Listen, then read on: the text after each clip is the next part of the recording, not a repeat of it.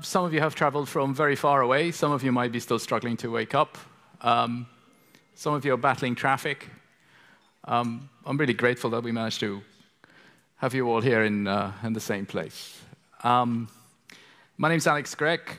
I'm anchoring this conference together with Jeanette, so you're going to see Jeanette popping up many times.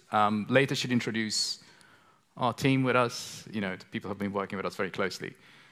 A lot of M's. Where do we start? This is supposed to be setting up the tone of the conference, right? It's almost like a point of direction. Where do we go from here? So every conference has a story. So this was the story. It was around about, I think, July. I was at another conference in Leicester, and I got a call from our ambassador here. She said, we need you to organize something along the lines of young people. And I said, duh. And information, or something like that. And the first word which came in, I just said, well, that's pretty complicated.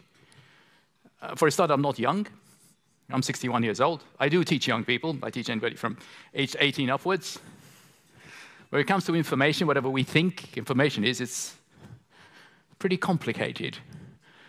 But I think the worst thing was I got a bit of a déjà vu, I'm afraid. Because exactly 3 years ago, we were organizing a conference in Malta on something called the Post-Truth Society. So that was the first thing. I said, haven't we been here before? 2019, 2022 was changed.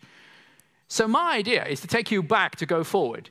John Lennon says, how can I go forward when I don't know which way I'm facing? So we're going to do that a bit now. So we're going to see if this video works. This was the video we showed in November 2019, assuming the tech works. I need some sound.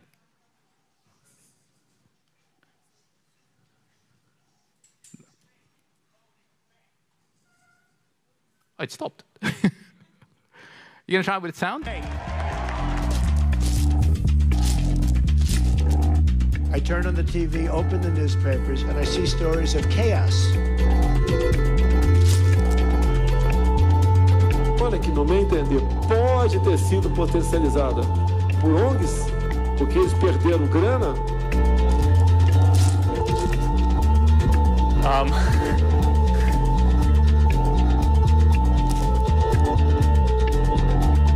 Some of these things are actually abuses. Literally, I'm so exhausted. What have you been doing? I've been having sex 500 times a day. And now you come here for a press opportunity. Well, actually, there's no press here. What do you mean there's no press here? Who are these people?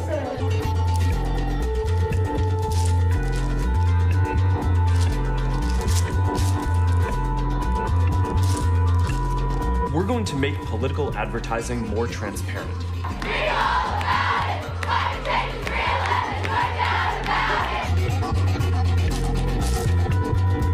Ça veut dire que le risque d'un no deal reste très réel.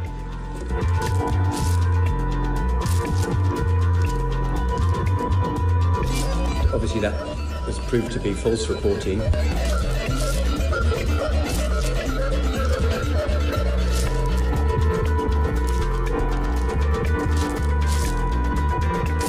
Get some other influencers, people who I really look up to, and have them help me show you just things no one knows.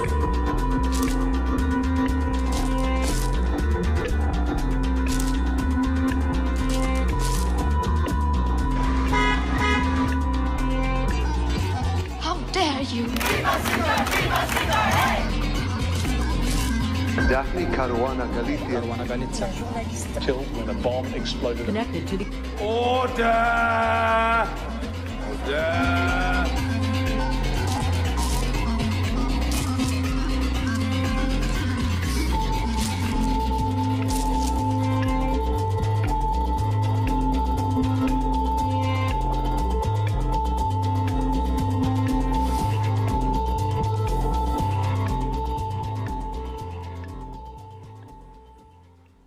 3 years ago. And one of the conclusions was media, technology, and education have got us into this mess. We're in a mess. Some people said media, technology, and education can get us out of this mess. And what we all decided we're going to do there, and some people were there, here, now, we said, let's set up a community of practice. We'd already decided that we're going to have another conference in Amsterdam, because somebody said we'll host us there. Young people had already started to engage. And then this happened. And that changed things. So we went from organizing conferences to all being stuck at home with things going up our nose. I managed to rally some people around the idea of, well, let's do something. So book plug. We got a book done. How effective was the book?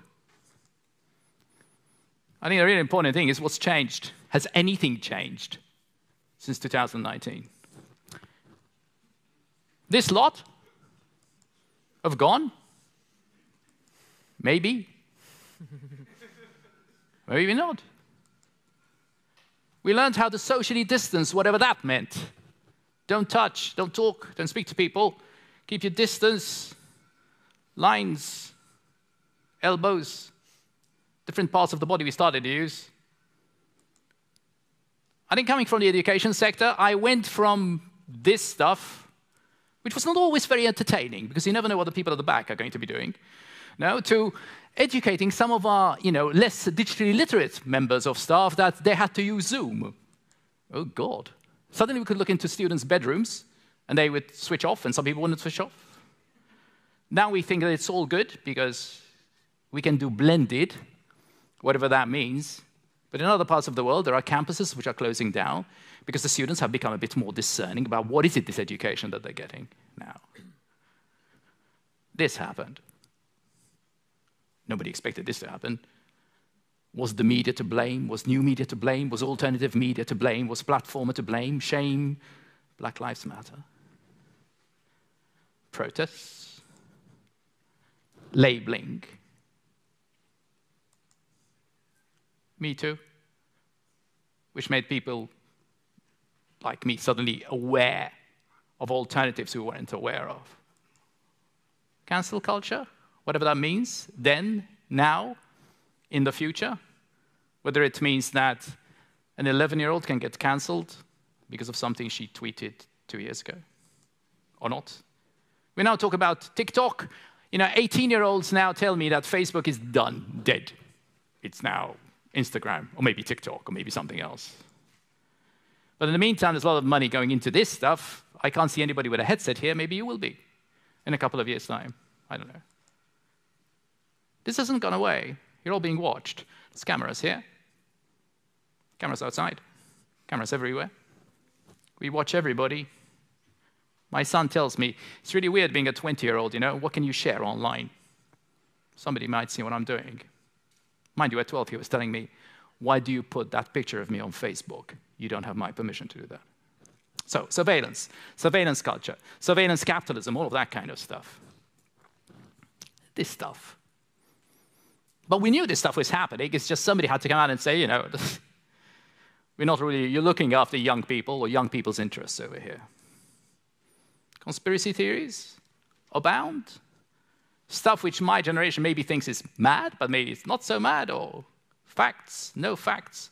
Trust in experts, mistrust in experts. You're old, you don't know what you're doing. Narratives. The kitchen sink. Because this might be about to happen, no? And the latest is what? That Musk is going to say, maybe put Twitter behind a paywall. Maybe, or maybe not. And in the meantime, my students, my colleagues, we're still stuck a bit in our echo chambers, aren't we? Still looking at our phones, still tweeting each other.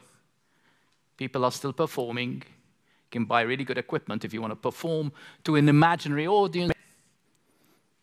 Most of my students look at me and say, you're old, you're 61. I have NFTs. I am an influencer. I have 5,000 people following me. Nobody follows you. And yet here we are. or looking at our screens. The only one good thing we know is that screens are the way we will continue to interface with life. We haven't found an alternative, except maybe for what Zuckerberg wants us to have, the interface. So these are questions I'm asking, and I think everybody should consider. First of all, are we stuck in a moment? Again, when you're young, time maybe doesn't matter that much. Other times of your life, it really starts to matter. Are we really stuck in a moment? Is this history repeated? My mother used to tell me life is rarely in black and white. And yet people take very dogmatic views about things. It's good, it's bad, you should be cancelled, you should be cancelled. So I'm going to offer you an alternative, and it's based on a conversation I had last week with a colleague of mine called Michael Berger, who's at Iowa State University and couldn't join us. And somewhere along the line, Mike said this, and I did type that. He said, truth is grounded in place, in culture, but also in time, in a moment. And then he said, the internet makes place and culture both eternal, but also meaningless. And it also renders time asynchronous, not in the moment. In the same way that this generation is used to looking at a screen and somebody rings and you say, I shouldn't be answering that, they should send me a text. This whole thing about not quite living in the moment is something which is all pervasive. That's what Mike thinks. I think it's what I think now. But does it matter? I think the most important thing about time is let's make the most of our time together here. This type of event takes a lot of organization, preparation, time, money, whatever it is. But the most important thing is not what these people hear, but networking with your peers, maybe, hopefully, getting encouraged to do something about things if you think something needs to be changed. So let's make the most of our time together. And at the risk of playing on the story, when I said every single conference has a story behind it, I would say let's make some history. You're being recorded. This will be recorded. We'll use snippets of it in the future to learn, even from the mistakes which may be made, but occasionally some insights as to what people are going to say. Okay? So that's what I had to say.